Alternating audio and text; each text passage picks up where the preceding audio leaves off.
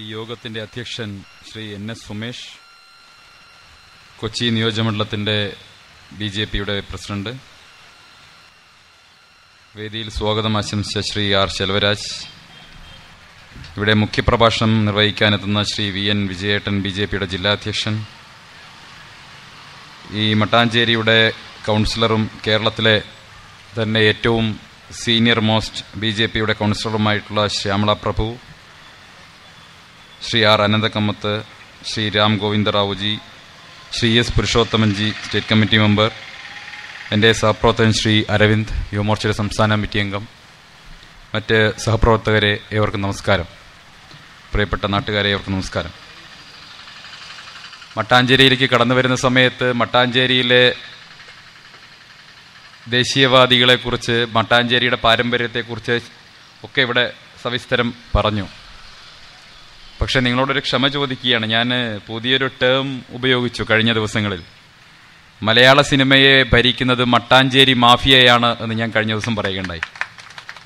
അതുകൊണ്ട് തന്നെ മലയാള സിനിമയിലെ മട്ടാഞ്ചേരി മാഫിയയ്ക്കെതിരെ ഞാൻ തുറന്നു വിട്ടൊരു യുദ്ധത്തിന്റെ പരിസമാപ്തിയിലേക്ക് പോകുന്ന ഒരു അവസരത്തിലാണ് ഇന്ന് ഞാൻ യാദൃശ്ചികമായി മട്ടാഞ്ചേരിയിൽ തന്നെ പരിപാടിക്ക് വന്നെത്തിയിട്ടുള്ളത്. നിങ്ങൾക്കറിയുന്നുണ്ടാകും ഒരുപക്ഷെ എന്താണ് കഴിഞ്ഞ 2 ദിവസങ്ങളായി സംഭവിച്ചു കൊണ്ടിരിക്കുന്നത്. നിങ്ങൾക്കറിയുന്നുണ്ടാകും. വലിയ ഇടതുപക്ഷത്തിന്റെ സാംസ്കാരിക മുഖം എന്നൊക്കെ നടിക്കുന്ന, സാംസ്കാരിക നായകർ എന്നൊക്കെ നടിക്കുന്ന, ഈ കൊച്ചി കേന്ദ്രീകരിച്ച് പ്രവർത്തിക്കുന്ന ഒരു കൂട്ടം ക്രിമിനലുകൾ ആസൂത്രണം ചെയ്ത ഒരു പരിപാടി, പ്രളയ ദുരന്തത്തിന്റെ പേരിൽ ജനങ്ങളുടെ സഹാനുഭൂതി, ജനങ്ങളുടെ സഹജീവി സ്നേഹം ഇതെല്ലാം ചൂഷണം ചെയ്തുകൊണ്ട് നടത്തിയിട്ടുള്ള ഒരു പരിപാടി. ആ പരിപാടിയിൽ നിന്ന് പിരിച്ചെടുത്ത പണം സംസ്ഥാന സർക്കാരിലേക്ക്, മുഖ്യമന്ത്രിയുടെ ദുരിതാശ്വാസ നിധിയിലേക്ക് അടയ്ക്കാതെ നാട്ടുകാരെ പറ്റിക്കുന്ന ഒരു പരിപാടി നടന്നു. അതിനെതിരായിട്ടുള്ള ഒരു പോരാട്ടത്തിലായിരുന്നു കഴിഞ്ഞ 2-3 മാസക്കാലം. എന്തായാലും അതിൻ്റെ ഒരു അവസാന ഘട്ടത്തിലേക്ക് എത്തി നിൽക്കുകയാണ്. നാളെ രാവിലെ 10 മണിക്ക് കൊച്ചിയിലെ ക്രൈംബ്രാഞ്ച് ഉദ്യോഗസ്ഥർക്ക് ഇത് സംബന്ധിച്ച് എൻ്റെ മൊഴി നൽകാൻ വേണ്ടി ഞാൻ പോകുന്നുണ്ട്. ഇവിടെ സ്വാഗതം ആശംസിച്ച പ്രിയപ്പെട്ട സുഹൃത്ത്, നിങ്ങളെല്ലാവരും വൈകുന്നേരം എന്നെ കാണാൻ വേണ്ടി TV തുറന്നിരിക്കുന്നവരാണെന്നൊക്കെ ചുമ്മാ ബടായി പറഞ്ഞു. അങ്ങനെയൊന്നുമല്ല. ഇവരൊക്കെ ബിഗ് ബോസ് കാണാനിരിക്കുന്ന ആളുകളാണെന്ന് എനിക്കറിയാം. എല്ലാവരും ബിഗ് ബോസ് ഒക്കെ കാണാനിരിക്കുന്ന ആൾ. ഇതിപ്പോൾ കഴിഞ്ഞ് പെട്ടെന്ന് പോയിട്ട് അത് കാണാൻ വേണ്ടിയിരിക്കുന്ന ആളുകളാണെന്ന് നന്നായിട്ട് അറിയാം. ആ ബിഗ് ബോസിലെ രജിത് കുമാറിന്റെ അവസ്ഥയിലാണ് കേരളത്തിലെ BJP.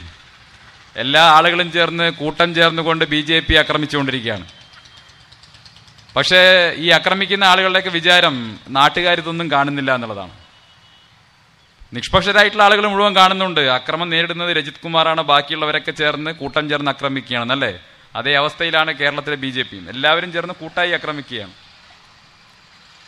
പക്ഷെ ബിഗ് ബോസുമായി ബന്ധപ്പെട്ട് പറയുമ്പോൾ എനിക്ക് തോന്നുന്നത് കേരളത്തിലെ DGP എന്ന് പറയുന്ന ഒരു മാന്യനുണ്ട്. അയാളെ അങ്ങോട്ട് ആ ബിഗ് ബോസിലേക്ക് അയച്ച് അവിടുന്ന് പാഷാണം ഷാജിയെ തിരിച്ചു കൊണ്ടുവന്ന് യൂണിഫോം ഇട്ട് കൊടുത്താൽ കേരളത്തിലെ പോലീസ് സംവിധാനം കുറച്ചുകൂടി മെച്ചമായിരിക്കുമെന്നാണ് തോന്നുന്നത്. അല്ലേ? പിണറായി വിജയൻ ഒന്ന് കുനിഞ്ഞപ്പോഴേക്ക് 12,000 ഉണ്ടയാ കാണാതെ പോയത്. 1-2 ആണോ? 25 തോക്കും 12,000 ഉണ്ട്. ഇപ്പൊ പറയുന്ന തോക്ക് നാട്ടിൽ തന്നെ ഉണ്ടെന്നൊക്കെ പറയുന്നു. നോക്കൂ, കേരളത്തിലെ ക്രമസമാധാന നില എങ്ങോട്ട് പോകുന്നു, പോലീസ് സംവിധാനം എങ്ങോട്ട് പോകുന്നു എന്നൊക്കെ നമ്മൾ കഴിഞ്ഞ കുറേ ദിവസമായിട്ടുള്ള വാർത്തകൾ കണ്ടുകൊണ്ടിരിക്കുകയാണല്ലോ. ഈ 25 തോക്കെന്ന് പറയുമ്പോൾ ഞാൻ കരുതിയത് ചെറിയ റിവോൾവർ ആയിരിക്കുന്ന കരുതിയത്. നോക്കുമ്പോൾ വലിയ ഇൻസാസ് റൈഫിളുകളാണ്. ഒരു കാഞ്ചി ഒന്ന് അമർത്തിക്കഴിഞ്ഞാൽ 100 കണക്കിന് വെടിയുണ്ടകൾ ചിതറിത്തെറിക്കാൻ കഴിവുള്ള, കാർഗിൽ യുദ്ധത്തിലൊക്കെ ഉപയോഗിച്ചിട്ടുള്ള രീതിയിലുള്ള വലിയ റൈഫിളുകളാണ് അത്ര കാണാതെ പോയത്. ഒപ്പം 12,000 വെടിയുണ്ടകളും. ഈ 12,000 വെടിയുണ്ടകൾക്ക് പകരം വ്യാജ വെടിയുണ്ടകൾ വെച്ചിരിക്കുന്നു. സർവത്ര വ്യാജന്മാർ നിറഞ്ഞാടുകയാണ് പിണറായി വിജയന്റെ ഭരണത്തിൽ കേരളത്തിൽ. അപ്പോഴാണ് ബജറ്റിൽ തോമസ് ഐസക് പറയുന്നത് നാട്ടിലെ എല്ലാ ആളുകൾക്കും 25 ഉറുപ്പിക്ക് ഊണ് കൊടുക്കുന്നു. എല്ലാവർക്കും 25 ഉറുപ്പിക്ക് ഊണ് കിട്ടുന്ന പറയുന്നത്. പക്ഷെ കഴിഞ്ഞ ദിവസം തോമസ് ഐസക്കും കൂട്ടരും കഴിച്ച ഊണിന്റെ ചെലവ് കണക്ക് പുറത്തു വന്നു. ഒരാൾക്ക് 1,900 ഉറുപ്പിക, 2,000 ഉറുപ്പിയുടെ ഊണാണ് കഴിക്കുന്നത്. പാവപ്പെട്ടവനും സഹകൾക്കും മുഴുവൻ 25 ഉറുപ്പിയുടെ ഊണ്. കൂട്ടത്തിൽ നിൽക്കുന്ന കോർപ്പറേറ്റ് മുതലാളിമാർക്കും പ്രവാസി മുതലാളിമാർക്കും ഒക്കെ 2,000 രൂപയുടെ ഊണ്, 600 രൂപയുടെ ബ്രേക്ക്ഫാസ്റ്റ്, ലക്ഷക്കണക്കിന് കോടിക്കണക്കിന് രൂപ പൊടിച്ച് ഈ ദാരിദ്ര്യകാലത്തും ഈ പഞ്ഞക്കാലത്തും തോമസ് ഐസക്കും പിണറായി വിജയനും കേരളത്തിൽ കൂട്ടുകാരായിട്ടുള്ള കോർപ്പറേറ്റ് മുതലാളിമാർക്ക് വലിയ പഞ്ചനക്ഷത്ര പാർട്ടികൾ ഒരുക്കുന്ന വാർത്തകളാണ് ഇപ്പൊ കേരളത്തിൽ പുറത്തു വരുന്നത്. ഇതാണ് CPM ഭരണം. ഇതാണ് കേരളത്തിൽ CPM ചെയ്തുകൊണ്ടിരിക്കുന്നത്. ഈ CPM ആണ്, ഈ പിണറായി വിജയനാണ് ഇപ്പോൾ ദേശീയ പൗരത്വ നിയമ ഭേദഗതിക്കെതിരായി രാജ്യം മുഴുവൻ നരേന്ദ്രമോദി സർക്കാരിനെതിരായിട്ടുള്ള പോരാട്ടങ്ങൾ നയിക്കുന്ന ഇരട്ടച്ചങ്കൻ ക്യാപ്റ്റൻ പിണറായി വിജയൻ എന്നാണ് സഖാക്കൾ ഇങ്ങനെ തള്ളിമറിക്കുന്നത്. കഴിഞ്ഞ ദിവസം ഡൽഹി തെരഞ്ഞെടുപ്പ് കഴിഞ്ഞ് റിസൾട്ട് വന്നപ്പോൾ ആ റിസൾട്ടിൽ നമ്മുടെ ആം ആദ്മി പാർട്ടിക്ക് 52% വോട്ട്. അവർ ഈ ദേശീയ ജനാധിപത്യ നമ്മുടെ ദേശീയ പൗരത്വ നിയമ ഭേദഗതിയെ എതിർക്കാതിരുന്ന ആളുകളാണ്. കേജ്രിവാളിന്റെ ചൂല് പാർട്ടിക്ക് 52% വോട്ട്. ഈ ദേശീയ പൗരത്വ നിയമ ഭേദഗതിയെ പല്ലും നഖവും ഉപയോഗിച്ച് അനുകൂലിച്ചവരാണ് നമ്മൾ. നമുക്ക് 40% പേര് വോട്ട് ചെയ്തു. അങ്ങനെ 52, 40, 92%.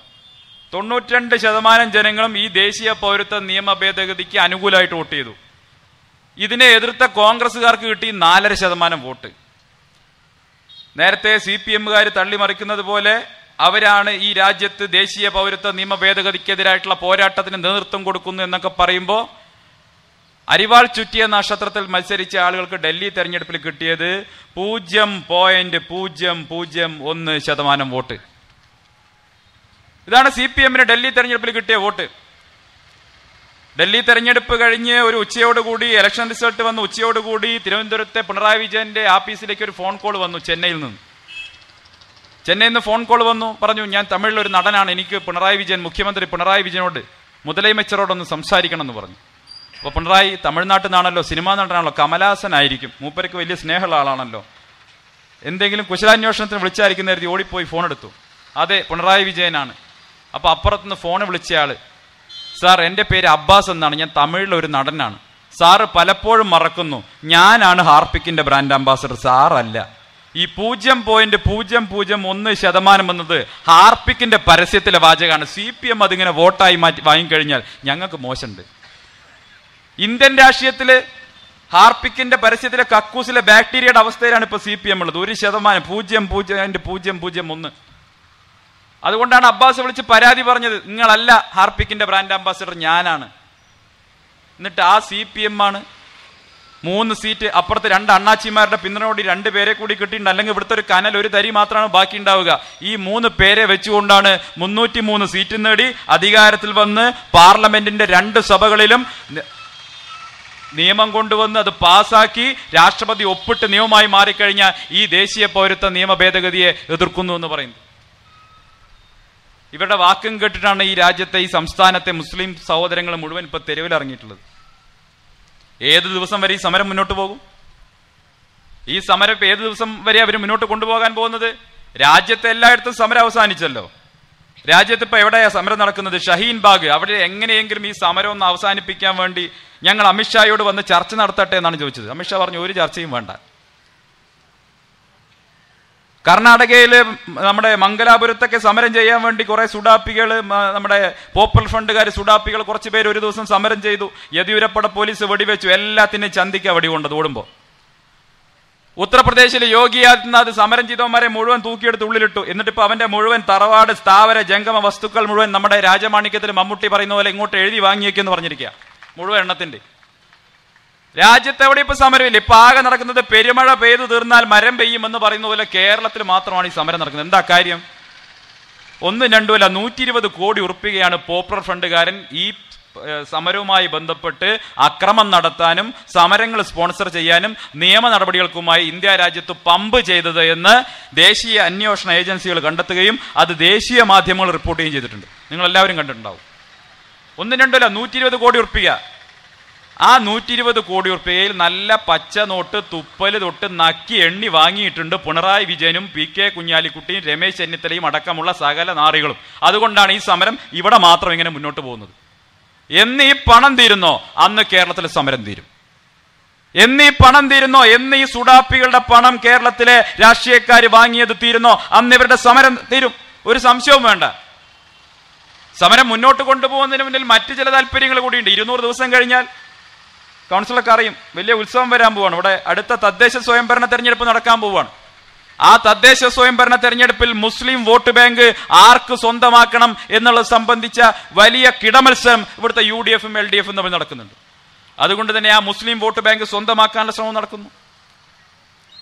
ഇവരുടെ വാക്കും കേട്ട് ചങ്ങല പിടിക്കാൻ പോയി, ശൃംഖല പിടിക്കാൻ പോയ ഇവിടുത്തെ മഹല്ല് കമ്മിറ്റിക്കാരുടെ നമുക്ക് പറയാനുള്ളത്, കഴിഞ്ഞ കൊല്ലം ഇതേ സമയത്ത് ഞങ്ങളുടെ കുറെ പെണ്ണുങ്ങൾ പിണറായി വിജയന്റെ വാക്കും കേട്ട് മതിൽ കെട്ടാൻ പോയിരുന്നു. കഴിഞ്ഞ മണ്ഡലകാലത്ത് ഒക്കെ നമ്മുടെ വിജയേട്ടനാണ്, നമുക്കെതിരായിട്ട് ഒന്നും ചെയ്യൂല, വിശ്വാസികൾക്കെതിരായിട്ട് ഒന്നും ചെയ്യൂല, നവോത്ഥാന നായകനാണ്, ശബരിമലയ്ക്കെതിരായിട്ട് മൂപ്പര് ഒന്നും ചെയ്യൂല, സംഘികൾ വെറുതെ പറയുന്ന എന്നൊക്കെ പറഞ്ഞ് നാരായണിയെ ലക്ഷ്മിയെ പോര്, നമ്മുടെ കുടുംബശ്രീക്ക് ലോണ് കിട്ടില്ല, നമുക്ക് തൊഴിലുറപ്പിന്റെ പൈസ ഇട്ടില്ല, പോര്, സഖാവ് പറഞ്ഞല്ലേ പോവാന്ന് പറഞ്ഞ് പോയി മതിൽ കെട്ടി ഞങ്ങളുടെ നാട്ടിലെ കുറെ പെണ്ണുങ്ങൾ. വൈകുന്നേരം വന്നു, പിറ്റേ ദിവസം രാവിലെ TV ഓൺ ചെയ്ത് നോക്കുമ്പോൾ എന്താ കാണുന്നത്? 2 സാധനങ്ങളെ ചാക്കിൽ കെട്ടിയിട്ട് ശബരിമല സന്നിധാനത്ത് കൊണ്ട് എത്തിച്ചിരിക്കുന്നു. ഇതല്ലേ കാണുന്നത്?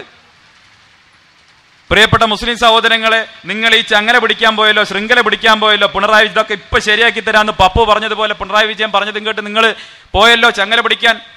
ഒരു സംശയവും വേണ്ട, സമയം കുറച്ച് നീളുന്നേ ഉള്ളൂ. നിങ്ങൾക്കും ഉണ്ടാകാൻ പോകുന്നത് കേരളത്തിലെ ബഹുഭൂരിപക്ഷം വരുന്ന ഹൈന്ദവ വിഭാഗത്തിന് പറ്റിയതുപോലെ ഒരു പറ്റിപ്പാണ് നിങ്ങൾക്കും സംഭവിക്കാൻ പോകുന്നത്. 200 ദിവസം കഴിഞ്ഞാൽ ഇപ്പൊ നിങ്ങൾക്ക് വേണ്ടി തെരുവിൽ മുദ്രാവാക്യം വിളിച്ചു തരുന്ന റഹീമോ, റിയാസോ, ഷംസീറോ, അതല്ലെങ്കിൽ യൂത്ത് കോൺഗ്രസിന്റെ നേതാക്കളോ, യൂത്ത് ലീഗിന്റെ നേതാക്കളോ ഒരാളും നിങ്ങൾക്ക് മുന്നിലുണ്ടാകില്ല. അവരെല്ലാം 200 ദിവസം കഴിഞ്ഞ് പഞ്ചായത്ത് തിരഞ്ഞെടുപ്പ് കഴിഞ്ഞാൽ മൂടും തട്ടി വീട്ടിൽ പോയിരിക്കും. ഈ സമരത്തിൽ നിങ്ങൾ മാത്രം ഈ നടു റോഡിൽ വെയിലും കൊണ്ട് ബാക്കിയാവും. ഇതാണ് സംഭവിക്കാൻ പോകുന്നത്. ഇതാണ് സംഭവിക്കാൻ പോകുന്നത്.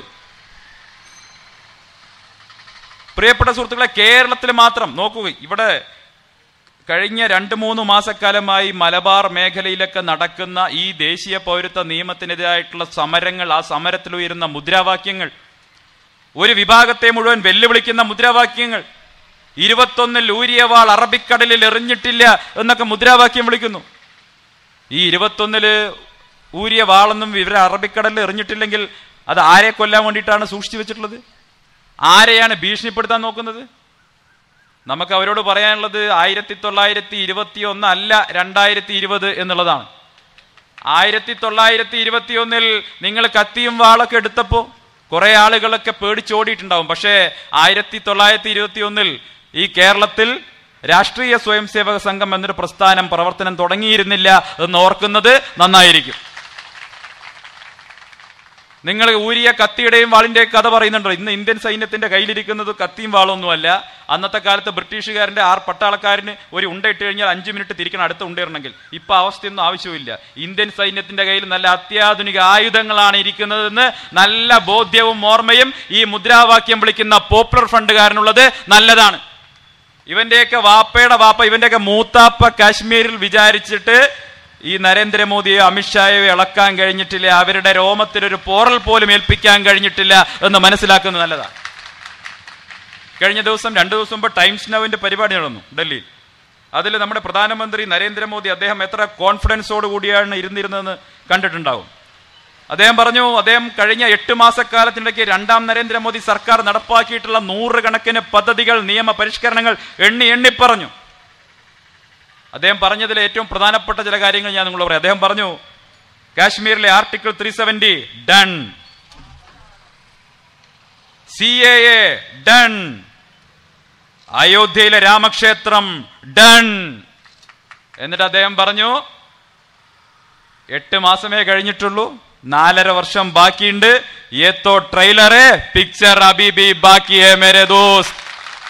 ഇത് ട്രെയിലറാണ്, മുഴുവൻ സിനിമ വരാനിരിക്കുന്നതേ ഉള്ളൂ. നിങ്ങൾ ഈ CPM-മാരും കോൺഗ്രസ്സുകാരും ഒക്കെ ഇവിടെ ഇങ്ങനെ വെയിൽ കൊണ്ട് കഷ്ടപ്പെട്ട് ആദ്യത്തെ 6 മാസം കൊണ്ട് തന്നെ മുഴുവൻ ഊർജവും കളയണ്ട. 4.5 വർഷക്കാലം നിങ്ങൾക്കിനി ഒരുപാട് കുരുക്കൾ പൊട്ടിക്കാൻ വേണ്ടി ബാക്കി കിടക്കുന്നുണ്ട്. അതുകൊണ്ട് തന്നെ ഈ ദേശീയ പൗരത്വ നിയമം അത് ഭേദഗതി ചെയ്തത് ഈ നാട്ടിലെ പാവപ്പെട്ട, രാജ്യത്ത് അഭയാർത്ഥികളായി കടന്നു വന്നിട്ടുള്ള, ഭാരതമാതാവിന്റെ മടിത്തട്ടിലേക്ക് അഭയം ചോദിച്ച് കടന്നു വന്നിട്ടുള്ള, ഇന്ത്യയുടെ അയൽ രാജ്യങ്ങളായിട്ടുള്ള പാകിസ്ഥാൻ, ബംഗ്ലാദേശ്, അഫ്ഗാനിസ്ഥാൻ എന്നീ മത ഭരണകൂടം നിലനിൽക്കുന്ന രാഷ്ട്രങ്ങളിൽ നിന്ന് കടന്നു വന്നിട്ടുള്ള കുറെ പാവപ്പെട്ടവർ, അവർക്ക് പൗരത്വം കൊടുക്കാൻ വേണ്ടി മനുഷ്യത്വപരമായിട്ടുള്ളൊരു നിലപാടാണ് സ്വീകരിച്ചിട്ടുള്ളത്. ആ നിലപാടിന്റെ പേരിൽ അതിനെ മതം പറഞ്ഞ് വെട്ടാമെന്ന് ആരും കരുതണ്ട. എന്ന് കരുതി ഈ സർക്കാർ മുസ്ലിം വിരുദ്ധാണോ? അല്ല. നരേന്ദ്രമോദി സർക്കാർ മുസ്ലിം വിരുദ്ധമാണെന്നുള്ള ആക്ഷേപം അതിനീചമാണ്, നിന്ദ്യമാണ്. എന്താ കാരണം? ഈ ദേശീയ പൗരത്വ നിയമ ഭേദഗതിയിൽ മുസ്ലിം എന്ന പദം ഇല്ല എന്ന് കരുതി മുസ്ലിങ്ങൾക്ക് പൗരത്വം കൊടുക്കില്ല എന്ന് എവിടെയെങ്കിലും നരേന്ദ്രമോദി സർക്കാർ പറഞ്ഞിട്ടുണ്ടോ? അതൊരു നയമാണോ? അല്ല. കഴിഞ്ഞ 6 വർഷക്കാലത്തിനിടയ്ക്ക് 600ഓളം മുസ്ലിങ്ങൾക്കാണ്, ഇതേ രാജ്യങ്ങളിൽ നിന്ന് വന്ന 600ഓളം മുസ്ലിങ്ങൾക്ക് ഇന്ത്യൻ പൗരത്വം കൊടുത്ത സർക്കാരാണ് നരേന്ദ്രമോദിയുടേത്. അതിലേറ്റവും പ്രഗത്ഭനായിട്ടുള്ള ഒരു മുസൽമാനെ നിങ്ങൾക്കറിയും, പാകിസ്ഥാനി മുസൽമാനെ നിങ്ങൾക്കറിയും. അദ്ദേഹത്തിന്റെ പേര് അഡ്നാൻ സ്വാമി എന്നാണ്.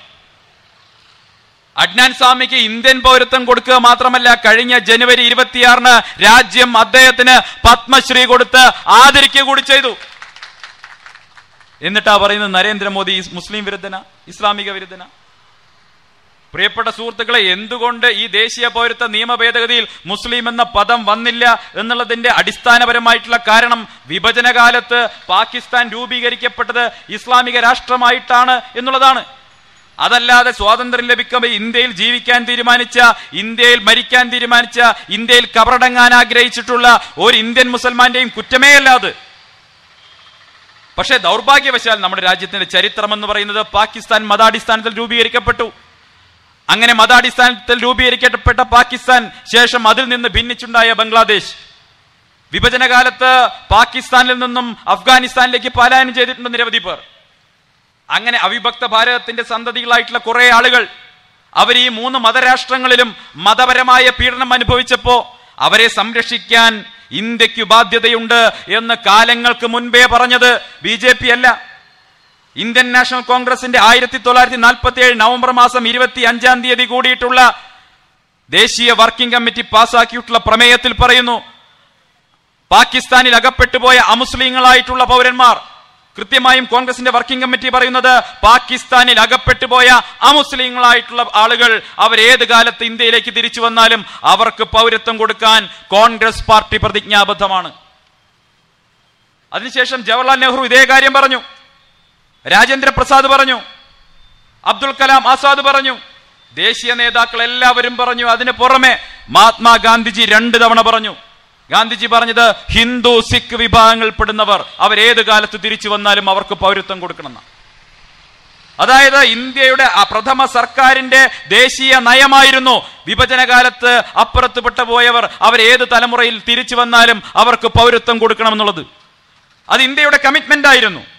ആ കമ്മിറ്റ്മെന്റ് 6 പതിറ്റാണ്ടുകാലം നടപ്പാക്കാതെ പോയ കമ്മിറ്റ്മെന്റ്, ആ കമ്മിറ്റ്മെന്റ് നടത്തുക എന്നുള്ള ചരിത്രപരമായ ദൗത്യമാണ് നരേന്ദ്രമോദി സർക്കാർ നിർവഹിച്ചത്.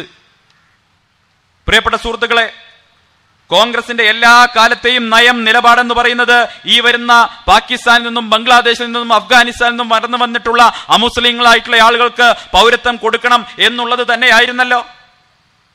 2003-ൽ രാജ്യസഭയിൽ മൻമോഹൻ സിംഗ് അന്നത്തെ ഉപപ്രധാനമന്ത്രി ലാൽകൃഷ്ണ അദ്വാനിജിയോട് പറഞ്ഞു, ബംഗ്ലാദേശിൽ നിന്ന് കടന്നു വന്നിട്ടുള്ള മതന്യൂനപക്ഷങ്ങൾ അവർ മതപരമായ പീഡനം അനുഭവിച്ചവരാണ്, അവർക്ക് പൗരത്വം കൊടുക്കണം. ആ സമയത്ത് രാജ്യസഭയുടെ ചെയറിലുണ്ടായിരുന്നത് നജ്മ ഹെപ്തുള്ളയാണ്, ഒരു മുസ്ലിം വനിതയാണ്. അവർ പറഞ്ഞു പാകിസ്ഥാനിൽ നിന്ന് വന്ന മതന്യൂനപക്ഷങ്ങളും കൊടുക്കണം. ബംഗ്ലാദേശിലെ മതന്യൂനപക്ഷങ്ങൾ പാകിസ്ഥാനിലെ മതന്യൂനപക്ഷം എന്ന് പറയുമ്പോൾ അതിൽ മുസ്ലിം ഉൾപ്പെടില്ലല്ലോ, അതിൽ മുസ്ലിങ്ങൾ ഉൾപ്പെടില്ലല്ലോ. അപ്പൊ കോൺഗ്രസിന്റെ നിലപാട് 2003 വരെ സ്റ്റേറ്റഡ് പൊസിഷൻ ഉണ്ട്, അവരുടെ പ്രഖ്യാപിത നിലപാടുണ്ട്. ആ നിലപാടെന്ന് പറയുന്നത് അതിർത്തിക്കപ്പുറത്ത് പെട്ടുപോയിട്ടുള്ള അവിഭക്ത ഭാരതത്തിലെ പൗരന്മാരായിട്ടുള്ള അമുസ്ലിങ്ങളായിട്ടുള്ള ആളുകൾ അവരേത് കാലഘട്ടത്തിൽ വന്നാലും സ്വീകരിക്കാൻ ഇന്ത്യക്ക് ബാധ്യതയുണ്ട് എന്നുള്ളതാണ്. പിന്നെ എന്തിനാണ് ആളുകളെ പറഞ്ഞ് തെറ്റിദ്ധരിപ്പിക്കുന്നത്? ഈ 3 രാഷ്ട്രങ്ങളും ഇസ്ലാമിക രാഷ്ട്രങ്ങളാണ്. അവിടെ മുസ്ലിങ്ങൾ മതപരമായ പീഡനം നേരിടുന്നില്ല, മറിച്ച് പൊളിറ്റിക്കൽ അസൈലം തേടുന്നവർ, രാഷ്ട്രീയ അഭയം നേടുന്നവർ. അത്തരത്തിലുള്ള രാഷ്ട്രീയ അഭയം തേടുന്ന മുസ്ലിങ്ങൾക്ക് ഇന്ത്യയിൽ പൗരത്വം കൊടുക്കാൻ ഒരു നിയമ തടസ്സവും ഇപ്പോഴും ഇല്ല. 2016-ൽ ബംഗ്ലാദേശുമായി ഇന്ത്യക്കുണ്ടായിരുന്ന ദീർഘകാലമായിട്ടുണ്ടായിരുന്ന അതിർത്തി തർക്കം പരിഹരിച്ച് ഒരൊറ്റ ഒപ്പിലൂടെ ഇന്ത്യൻ പൗരത്വം നരേന്ദ്രമോദി കൊടുത്തത് 14,500 ബംഗ്ലാദേശികൾക്കാണ്. 14,500 ബംഗ്ലാദേശികൾക്ക് നരേന്ദ്രമോദിയുടെ ഒരൊറ്റ ഒപ്പിലൂടെ 2016-ൽ ഇന്ത്യൻ പൗരത്വം ലഭിച്ചപ്പോ, പ്രിയപ്പെട്ട സുഹൃത്തുക്കളെ, നിങ്ങൾ അറിയണം, ആ 14,500-ൽ ഒരൊറ്റ ഹിന്ദു പോലും ഉണ്ടായിരുന്നില്ല, ഒരൊറ്റ ഹിന്ദു പോലും ഉണ്ടായിരുന്നില്ല. ആ 14,500-ഉം ബംഗ്ലാദേശി മുസ്ലിങ്ങളായിരുന്നു. 14,500 ബംഗ്ലാദേശി മുസ്ലിങ്ങൾക്ക് നരേന്ദ്രമോദിയുടെ ഒരൊറ്റ ഒപ്പിലൂടെയാണ് ഇന്ത്യൻ പൗരത്വം കിട്ടിയത്. എന്നിട്ട് ആ നരേന്ദ്രമോദിയെയാണ് മുസ്ലിം വിരുദ്ധൻ എന്ന് വിളിക്കുന്നത്. എന്തൊക്കെ കള്ളപ്രചരണമാണ് നാട്ടിൽ നടക്കുന്നത്? നമുക്കറിയാം, ഈ മട്ടാഞ്ചേരിയിൽ ജീവിക്കുന്ന ഓരോ മുസൽമാനും അവന്റെ ഏറ്റവും വലിയ ആഗ്രഹം എന്ന് പറയുന്നത്, അവന്റെ ജീവിതത്തിലെ ഏറ്റവും വലിയ അഭിലാഷം എന്ന് പറയുന്നത് ഓണം ബമ്പർ ലോട്ടറി അടിക്കണം എന്നുള്ളതല്ല. അവന്റെ ഏറ്റവും വലിയ അഭിലാഷം എന്ന് പറയുന്നത് ജീവിതത്തിൽ ഒരിക്കലെങ്കിലും മക്കയിലും മദീനയിലും പോയി, പുണ്യമായിട്ടുള്ള മക്കയിലും മദീനയിലും പോയി, പുണ്യമായ സൗദി അറേബ്യയുടെ മണ്ണിലൊന്ന് കാൽ വെച്ച് അവിടെ തങ്ങളുടെ ഏറ്റവും വിശുദ്ധമായിട്ടുള്ള പവിത്രമായിട്ടുള്ള ആരാധനാലയത്തിൽ ആരാധന നിർവഹിക്കണം, ഉംറ നിർവഹിക്കണം, ഹജ്ജ് നിർവഹിക്കണം എന്നുള്ളതാണ് ഒരു മുസൽമാന്റെ ഏറ്റവും വലിയ ആഗ്രഹം. ഏറ്റവും വലിയ ആ ആഗ്രഹത്തിന് വേണ്ടിയാണ് അവൻ ജീവിതകാലം മുഴുവൻ സമ്പാദിക്കുന്നത്. താൻ ജീവിതകാലം മുഴുവൻ സമ്പാദിച്ചിട്ടുള്ള പണം മുഴുവൻ സ്വരുക്കൂട്ടി, എല്ലാ കടങ്ങളും വീട്ടി, തൊട്ടടുത്ത വീട്ടിൽ താമസിക്കുന്നവൻ ഹിന്ദുവാണെങ്കിൽ അവനോട് പോയി, നിന്നോട് ഞാൻ വല്ല തെറ്റും ചെയ്തു പോയിട്ടുണ്ടെങ്കിൽ പൊറുക്കണം എന്ന് പറഞ്ഞ് സൗദി അറേബ്യയിലേക്ക് പോകും. അല്ലേ മുസൽമാന്മാർ? അങ്ങനെയാണല്ലോ അവർ ചെയ്യാറുള്ളത്. ഞാൻ ചോദിക്കട്ടെ പ്രിയപ്പെട്ട മുസ്ലിം സഹോദര, നിങ്ങളുടെ ഏറ്റവും പുണ്യമായിട്ടുള്ള പവിത്രമായിട്ടുള്ള സൗദി അറേബ്യ, മക്കയും മദീനയും സ്ഥിതി ചെയ്യുന്ന, പരിശുദ്ധ ഗേഹങ്ങൾ സ്ഥിതി ചെയ്യുന്ന സൗദി അറേബ്യ, ആ സൗദി അറേബ്യ അവരുടെ ഏറ്റവും പരമോന്നതമായ പദവി കൊടുത്ത് ആദരിച്ച ഇന്ത്യൻ പ്രധാനമന്ത്രിയുടെ പേരാണ് നരേന്ദ്രമോദി. എന്നിട്ട് ആ നരേന്ദ്രമോദിയാണോ മുസ്ലിം വിരുദ്ധൻ? ആ നരേന്ദ്രമോദിയാണോ ഇസ്ലാമിക വിരുദ്ധൻ? UAE അവരുടെ ഏറ്റവും വലിയ അവാർഡ്, സിവിലിയൻ അവാർഡ് കൊടുത്തത് നരേന്ദ്രമോദിക്ക്. ഗൾഫ് രാഷ്ട്രങ്ങൾ മുഴുവൻ അവരുടെ ഏറ്റവും വലിയ കൂട്ടുകാരനായി, നേതാവായി ഇപ്പൊ കാണുന്നത് നരേന്ദ്രമോദിയെയാണ്. ആ നരേന്ദ്രമോദി മുസ്ലിം വിരുദ്ധനാണോ? കഴിഞ്ഞ ദിവസം ഇറാനും അമേരിക്കയും തമ്മിൽ സംഘർഷമുണ്ടായപ്പോ എന്താ സംഭവിച്ചത്? ഇറാനും അമേരിക്കയും തമ്മിൽ സംഘർഷമുണ്ടായപ്പോ ഇറാൻ പറഞ്ഞല്ലോ അമേരിക്കയുമായിട്ട് ചർച്ചയില്ല, അമേരിക്കയുമായി ചർച്ചയില്ല, ഇനി ചർച്ച ചെയ്യണമെങ്കിൽ ഞങ്ങൾക്കൊരു ഉപാധിയുണ്ട്, ആ ഉപാധി എന്ന് പറയുന്നത് നരേന്ദ്രമോദി മധ്യസ്ഥനാണെങ്കിൽ ഞങ്ങൾ ചർച്ചയ്ക്ക് തയ്യാറാണ്. അതാണ് ഇറാന്റെ പോലും നിലപാട്. അങ്ങനെ ലോക രാഷ്ട്രങ്ങളുടെ നായകനായി കഴിഞ്ഞ 6 വർഷം കൊണ്ട് നരേന്ദ്രമോദി വളർന്നു. 6 വർഷം മുമ്പ് സഖാക്കൾ ഇവിടെ നിന്ന് കത്തെഴുതുകയായിരുന്നു, പ്രിയപ്പെട്ട അമേരിക്കൻ പ്രസിഡന്റ് നരേന്ദ്രമോദി എന്ന് പറഞ്ഞ ഒരാൾ അങ്ങോട്ട് വരുന്നുണ്ട്, അയാളെ അങ്ങോട്ട് കയറ്റരുത്, മഹാ കുഴപ്പക്കാരനാണ്. അല്ലേ? 6 വർഷം മുമ്പ് സഖാക്കൾ അമേരിക്കൻ പ്രസിഡന്റിന് കത്തെഴുതിക്കൊണ്ടിരിക്കുകയായിരുന്നു. 6 വർഷം മുമ്പ് നരേന്ദ്രമോദി മഹാ കുഴപ്പക്കാരനാണ്, അമേരിക്കയിൽ കയറ്റരുത് പറഞ്ഞിട്ട് അന്ന് അമേരിക്കൻ പ്രസിഡന്റിന് കത്തെഴുതിക്കൊണ്ടിരുന്ന CPM ഇപ്പൊ നരേന്ദ്രമോദിക്ക് കത്തെഴുതുക, ആ ട്രംപ് അമേരിക്കൻ പ്രസിഡന്റ് മഹാ കുഴപ്പക്കാരനാണ്, അയാളെ ഇന്ത്യയിലേക്ക് കയറ്റരുത്. വിധിയുടെ വിളയാട്ടം എന്നൊക്കെ പറഞ്ഞ ഇതല്ലേ? 6 വർഷം മുമ്പ് നരേന്ദ്രമോദിയെ അമേരിക്കയിലേക്ക് കയറ്റരുതെന്ന് പറഞ്ഞ് കത്തയച്ചവര് ഇപ്പൊ അമേരിക്കൻ പ്രസിഡന്റിനെ ഇന്ത്യയിലേക്ക് കയറ്റരുതെന്ന് പറഞ്ഞ് അതേ നരേന്ദ്രമോദിക്ക് കത്തയക്കുക. CPM വല്ലാത്ത ഉളുപ്പുണ്ടോ ഇവർക്ക്? ഇപ്പൊ പറയുന്നത് ട്രംപ് വരുന്ന സമയത്ത് ഇവർ വലിയ പ്രതിഷേധം സംഘടിപ്പിക്കും, രാജ്യം മുഴുവൻ പ്രതിഷേധം സംഘടിപ്പിക്കും എന്നൊക്കെയാ പറയുന്നത്. രാജ്യം മുഴുവൻ പ്രതിഷേധം സംഘടിപ്പിക്കാൻ ഇവർ എവിടെയാണുള്ളത്? ഇവിടെ CAA വിരുദ്ധ സമരമാണെങ്കിൽ എല്ലാ വെള്ളിയാഴ്ചയും പള്ളി വിടുമ്പോൾ പുറത്തു പോയി 10 പേരെ കിട്ടും. ട്രംപിനെതിരെ സമരം ചെയ്യാൻ അതുപോലും കിട്ടില്ലല്ലോ. ഇന്നലെ റിയാസ് മുംബൈയിൽ സമരം ചെയ്ത് കണ്ടു, DYFIയുടെ സമര. റിയാസ് മാത്രം കറുത്ത മുടിയുണ്ട്, ബാക്കിയൊക്കെ നല്ല വെളുവെളുന്ന മുടിയുള്ള കുറെ പാവപ്പെട്ട മനുഷ്യന്മാര്, 10, 60, 70 വയസ്സുള്ള ആളുകൾ. 10 പേരെ തികച്ചു കിട്ടല്ല രാജ്യത്തെവിടെയും. റിയാസ് ഡൽഹിയിൽ സമരം ചെയ്ത ഫോട്ടോ നിങ്ങൾ കണ്ടിട്ടുണ്ടാവും. DYFI നേതാക്കന്മാർ ഞാൻ പല സ്ഥലത്തും പറയാറുണ്ട്, മട്ടാഞ്ചേരിക്കാരത് കേൾക്കാത്തതുകൊണ്ട് ആവർത്തിക്കാൻ തോന്നുന്നു. റിയാസ് ഡൽഹിയിൽ സമരം ചെയ്തത്, ഞങ്ങളുടെ നാട്ടിൽ കോഴിക്കോട് ഒരു സ്ഥാനാർത്ഥിയുണ്ട്, സ്ഥിരമായി തെരഞ്ഞെടുപ്പിൽ മത്സരിക്കും, കലന്തൻ ഹാജി. ഇയാൾക്ക് ഗിന്നസ് റെക്കോർഡ് കിട്ടാൻ വേണ്ടിയിട്ടാണ് മത്സരിക്കുന്നത്. എല്ലാ തെരഞ്ഞെടുപ്പിലും മത്സരിക്കും. ഇയാൾ ഒറ്റയ്ക്ക് തന്നെ അനൗൺസ് ചെയ്യും, ഒറ്റയ്ക്ക് തന്നെ എല്ലാ സ്ഥലത്തും പോയി ഒറ്റയ്ക്ക് തന്നെ സ്വീകരണ പരിപാടി സംഘടിപ്പിക്കും, അയാൾ തന്നെ മാലയിടും, അയാൾ തന്നെ സ്വാഗതം പറയും, എല്ലാ തെരഞ്ഞെടുപ്പിലും മത്സരിക്കും. ഗിന്നസ് റെക്കോർഡാണ് പുള്ളി ആഗ്രഹിക്കുന്നത്. അങ്ങനെ ഒരു തവണ പുള്ളി പ്രചരണവുമായി പോകുന്ന സമയത്ത് വടകരയ്ക്കടുത്ത് ചോറോഡ് എന്ന് പറയുന്ന സ്ഥലത്ത് റെയിൽവേ ഗേറ്റ് അങ്ങോട്ട് അടച്ചു. ഇയാൾ മുന്നിൽ കുടുങ്ങിയ സമയത്ത് പുറകിൽ ഇങ്ങനെ 100 കണക്കിന് വാഹനങ്ങൾ വന്ന് നിന്നു. ഈ 100 കണക്കിന് വാഹനങ്ങൾ വന്നു നിന്ന സമയത്ത് കലന്തൻ ഹാജിക്ക് രാശിയം തോന്നി. ഉടൻ തന്നെ അയാൾ അനൗൺസ് ചെയ്തു, ഇതാ നിങ്ങളുടെ പ്രിയങ്കരനായ സ്ഥാനാർത്ഥി കലന്തൻ ഹാജി 100 കണക്കിന് പ്രചരണ വാഹനങ്ങളെ അകമ്പടിയോടുകൂടി ഇതാ കടന്നു വരുന്നു എന്ന് പറയുന്നത് പോലെ റിയാസ് വെള്ളിയാഴ്ച പള്ളിയുടെ മുമ്പിൽ ചെന്ന് നിൽക്കുകയാണ്. പള്ളി വിടുന്ന സമയത്ത് 10,000 വിശ്വാസികൾ പുറത്തിറങ്ങി വരുമ്പോൾ മുമ്പിൽ നിന്ന് റിയാസ് മുദ്രാവാക്യം വിളിക്കുകയാണ്, ഇൻകുലാബ് സിന്ദാബാദ്, DYFI സിന്ദാബാദ്. ഇങ്ങനെയൊക്കെ ചെയ്യാമോ? നമ്മൾ നാളെയും കാണണ്ടേ? ഇങ്ങനെ മുദ്രാവാക്യം വിളിച്ചുകൊണ്ടിരിക്കുകയാണ്. ഇത് കേരളത്തിലെ മാധ്യമങ്ങൾ പ്രശാന്ത് രഘുവംശമൊക്കെ ഓടിപ്പോയിട്ട് ഇയാൾക്ക് AKG സെന്ററിൽ മാത്രമാണ് ഷൂട്ടിംഗ് ഉള്ളത്, വേറെ എവിടെയും പോയിട്ട് വാർത്ത എടുക്കാറില്ലെന്ന് എനിക്ക് തോന്നുന്നത്. ഉടനെ ഷൂട്ട് ചെയ്യുകയാണ് കേരളത്തിലെ മാധ്യമങ്ങൾ. ഇതാ റിയാസിന്റെ നേതൃത്വത്തിൽ 10,000 പങ്കെടുക്കുന്ന പ്രകടനം. ബാക്കിൽ നിൽക്കുന്നവൻ അറിയില്ല മുമ്പിൽ എന്താ വിളിക്കുന്നത്, ഏത് പാർട്ടിക്കാരനാണ്.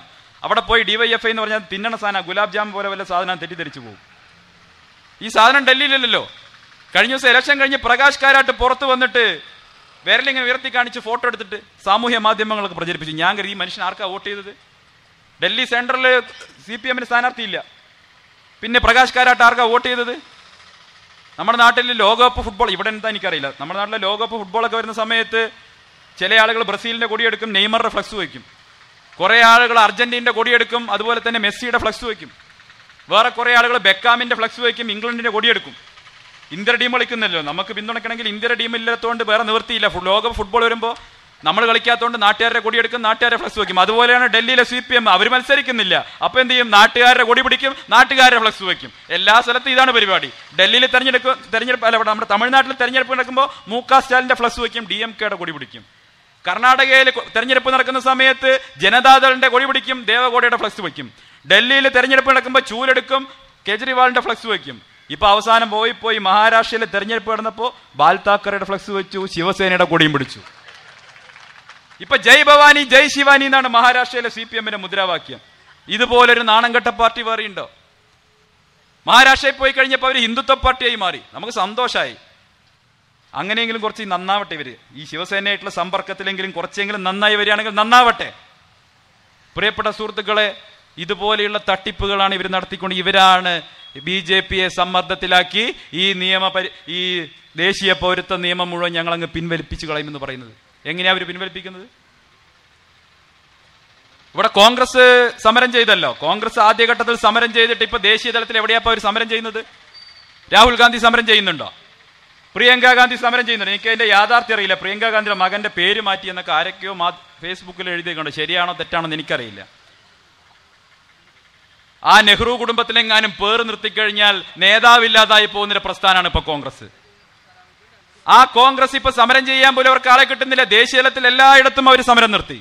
ഇപ്പൊ സമരം വന്ന് കേരളത്തിൽ മാത്രം ആളെ കിട്ടുന്ന സ്ഥലത്ത് അവർ സമരം ചെയ്യുന്നു. രാഹുൽ ഗാന്ധി വന്ന് വയനാട്ടിൽ ഒരു പ്രക്ഷോഭത്തിന്റെ മുന്നിൽ നിന്ന് ഫോട്ടോ എടുത്തു പോയി. കപിൽ സിബലിന് സമരം ചെയ്യാൻ റാലി നടത്താൻ കോഴിക്കോട് വരണം. കോഴിക്കോട് വന്ന് കപിൽ സിബൽ റാലി നടത്തി പാരഗൺ ഹോട്ടലിൽ നിന്ന് ബിരിയാണിയും കഴിച്ചു, ഐക്കൂറ ഫ്രൈയും കഴിച്ചിട്ട് പറഞ്ഞു, കുഞ്ഞാലിക്കുട്ടിയോട് പറഞ്ഞു, കുഞ്ഞാലിക്കുട്ടിയുടെ ബില്ലും കൊടുപ്പിച്ചിട്ട് പറഞ്ഞു, എൻ്റെ കാര്യം നമ്മൾ ഏറ്റു, എൻ്റെ ഉമ്മാന്റെ കാര്യം നമ്മുടെ ബാപ്പ ഏറ്റു എന്ന് പറഞ്ഞിട്ട് പോയതാണ് കപിൽ സിബൽ. നാളെ സുപ്രീം കോടതി പോയി എല്ലാം ശരിയാക്കി തരാന്ന് പറഞ്ഞ് പോയതാണ്. പിറ്റേ ദിവസം പോയിട്ട് സുപ്രീം കോടതി പോയി പറ്റിച്ചു. എന്താ പറഞ്ഞു ചെയ്തത്? സ്റ്റേ വാങ്ങിത്തരാന്ന് പറഞ്ഞിട്ട് പോയതാ.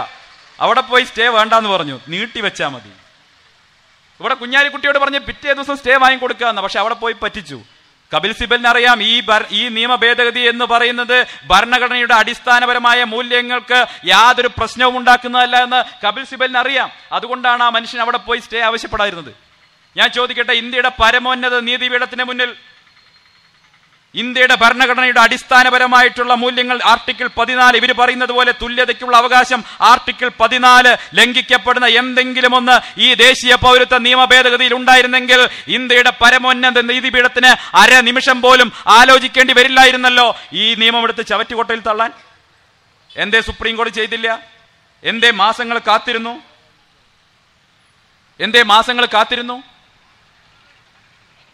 അപ്പൊ സുപ്രീം കോടതി പോലും ഇതിൽ ഭരണഘടനാ വിരുദ്ധമായി ഒന്നും കണ്ടിട്ടില്ല. ഇതിൽ ഭരണഘടനയെ ലംഘിക്കുന്നതായി എന്തെങ്കിലും ഉള്ളതായി സുപ്രീം കോടതി പോലും കണ്ടിട്ടില്ല. പ്രിയപ്പെട്ട സുഹൃത്തുക്കളെ, അതുകൊണ്ടാണ് ഞാൻ പറയുന്നത് പച്ചക്കള്ളമാണ് പ്രചരിപ്പിച്ചുകൊണ്ടിരിക്കുന്നത്. ഇവിടെ ഞാൻ നേരത്തെ സൂചിപ്പിച്ചു, കോൺഗ്രസിന്റെ നിലപാട് ഇക്കാര്യത്തിൽ ദേശീയ തലത്തിൽ കോൺഗ്രസിന്റെ ദേശീയ നേതാക്കളുടെ നിലപാടെന്ന് പറയുന്നത് ഈ ദേശീയ പൗരത്വ നിയമം ഭേദഗതി ചെയ്തുകൊണ്ട് ഈ 3 രാഷ്ട്രങ്ങളിൽ നിന്ന് കടന്നു വന്നിട്ടുള്ള മതന്യൂനപക്ഷ വിഭാഗങ്ങൾക്ക്, ആ രാജ്യങ്ങളിലെ മതന്യൂനപക്ഷ വിഭാഗങ്ങളായിട്ടുള്ള ഹിന്ദു, സിഖ്, ജൈന, ക്രൈസ്തവ, പാഴ്സി, ബൗദ്ധ വിഭാഗങ്ങൾപ്പെടുന്ന ആളുകൾക്ക് പൗരത്വം കൊടുക്കണം എന്നുള്ളത് തന്നെയായിരുന്നു. CPMന്റെ നിലപാട് എന്തായിരുന്നു? 2012 കോഴിക്കോട് അവരെ 20ാം പാർട്ടി കോൺഗ്രസ് നടന്നു. ആ പാർട്ടി കോൺഗ്രസിൽ അവർ പ്രമേയം പാസാക്കി. ആ പ്രമേയത്തിൽ പറയുന്നത് ഈ ദേശീയ പൗരത്വ നിയമം ഭേദഗതി ചെയ്ത് ബംഗ്ലാദേശിൽ നിന്ന് കടന്നു വന്നിട്ടുള്ള മതന്യൂനപക്ഷങ്ങൾക്ക് പൗരത്വം കൊടുക്കണമെന്നാണ്. മുഴുവൻ ബംഗ്ലാദേശികൾക്കും കൊടുക്കണമെന്ന് CPMന് അഭിപ്രായമില്ല. തൊട്ടടുത്ത മാസം അവര് പ്രകാശ് കാരാട്ട് കത്തെഴുതി അന്നത്തെ പ്രധാനമന്ത്രി മൻമോഹൻ സിംഗിന്. എന്നിട്ട് മൻമോഹൻ സിംഗിനോട് പ്രകാശ് കാരാട്ട് പറഞ്ഞു, ബംഗ്ലാദേശിൽ നിന്ന് കടന്നു വന്നിട്ടുള്ള മതന്യൂനപക്ഷങ്ങളുടെ കാര്യം, അവിടുത്തെ മതന്യൂനപക്ഷങ്ങളുടെ കാര്യം മഹാകഷ്ടമാണ്, അവർക്ക് പൗരത്വം കൊടുക്കാൻ വേണ്ടി ദേശീയ പൗരത്വ നിയമം ഭേദഗതി ചെയ്യണം. അതോടൊപ്പം ഒരു വാക്കുകൂടി പറഞ്ഞു. എന്താ പറഞ്ഞത്?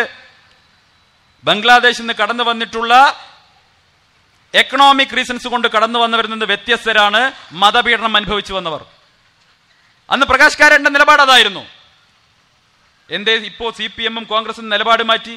2014 മെയ് 16 വരെ നിങ്ങളുടെ നിലപാടെന്ന് പറയുന്നത് ഈ ദേശീയ പൗരത്വ നിയമം ഭേദഗതി ചെയ്തുകൊണ്ട് ഈ 3 രാഷ്ട്രങ്ങളിൽ നിന്ന് കടന്നു വന്ന ആ രാഷ്ട്രങ്ങളിലെ മതന്യൂനപക്ഷങ്ങൾക്ക് പൗരത്വം കൊടുക്കണം എന്നുള്ളത് തന്നെ ആയിരുന്നല്ലോ. പിന്നെ നിങ്ങളുടെ നിലപാട് എങ്ങനെ മാറി?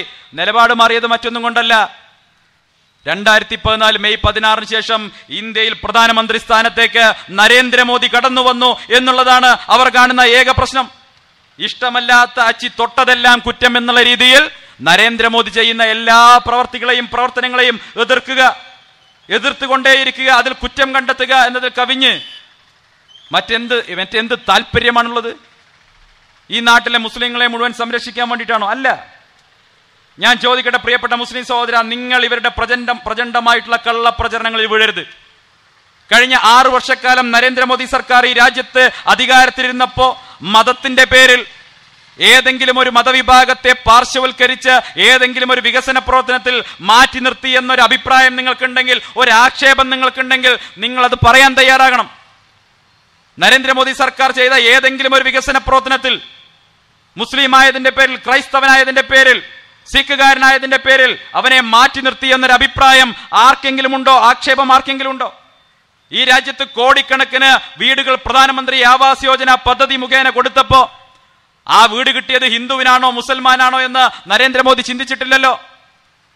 കോടിക്കണക്കിന് ഭവനങ്ങളിലേക്ക് വൈദ്യുതി എത്തിച്ചു കൊടുത്തപ്പോ ആ വൈദ്യുതി വെളിച്ചം പകരാൻ പോകുന്നത് ഹിന്ദുവിന്റെ ഭവനത്തിലാണോ മുസൽമാന്റെ ഭവനത്തിലാണോ എന്ന് നരേന്ദ്രമോദി ചിന്തിച്ചിട്ടില്ലല്ലോ.